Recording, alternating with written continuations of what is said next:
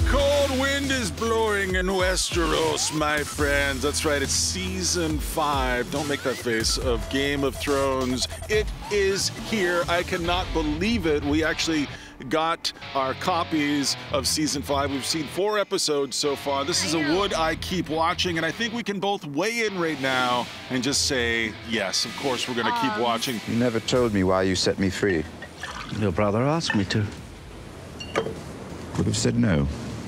Refuse the Kingslayer, a dangerous proposition. Not as dangerous as releasing me. The first few episodes here, though, did you feel like the pacing was up to par? It felt a little off because I think when I sit down and I watch Game of Thrones at this point, my expectations are so high and it's delivered so many, I'm going to use a metaphor you're going to understand, home runs in the course of its life cycle, that when you sit down, you kind of just have to remember that it's not this pop culture phenomenon, it's just a TV show. And they're trying to make a TV show and do the best job they possibly can. Yeah. And once you kind of get over your excitement at seeing the first episode of the new season, then you can kind of, I actually watched them all twice. I watched all 4 episodes 2 times. I'll probably watch them another time before it premieres on Sunday. Sure, yeah, we will. But it is kind of a slow burn. I guess I would say kind of a quiet start to the new season. And I don't really want to reveal anything. I want you guys to have all the fun. But I will say this is a change that I think you especially will appreciate. There's so many strong women this season. I mean, it seems like that's a big story. That's the direction the whole show's going in. Sure, I'm not really sure if that's a change. I've always felt like Game of Thrones have had,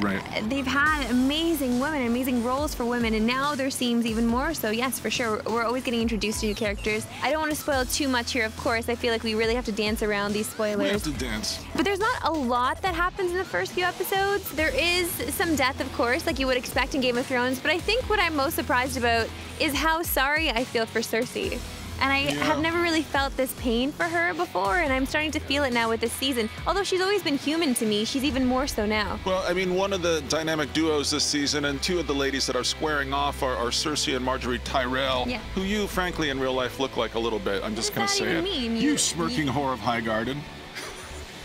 You just wanted to say that. I did want to say it. That little monster is out there somewhere drawing breath. There's another character, and again, we sound like assholes because we just have to tease all this stuff. Jon Snow, some interesting things seem to be happening with him. Again, it's very early. Always, yeah. And he's as good looking as he's ever been, almost as good looking as I am. I do like where the Red Woman is going, though. I really enjoy that. Who's Red Woman? The Red Witch. The that Red one, okay. Woman, yeah. I can't keep track of them all. What? No. You have your nicknames for them, and I have my nicknames. Well, no, because they've gone to the wall now. She's found Jon Snow. She's found an attraction with Jon Snow, and so there's an interesting dynamic there, too, because they're both very strong, and Jon Snow has this amazing mind, and he's really good at not caving to her, which is interesting, because she's very good at manipulating this woman. You told me you weren't here to conquer. You told me your people have bled enough. That's right. Isn't their survival more important than your pride? Watching this season, it's almost like a Return of the Jedi kind of a thing because, you know, we've had such a good time so far, and HBO has done such a great job producing this series, and all the actors are amazing. I mean, that's the thing that you can't help but think as you watch season 5. We've had hardly any actors in this show so far that are huge, recognizable faces from Hollywood. These are all very obscure actors who've been laboring in absolute shadow, and now they're enjoying this moment of getting to make something that really means something. Like, this is really a triumph. You have to start watching and keep watching right until the end of the season. This is high quality. It's always been high quality for me, and they haven't dropped the bar yet, and I'm excited for what's next. What are you scoring it? You know, I'm going to give this a 10 out of 10. I can't give it any other score. What other score am I going to give it? That's true. It's 10.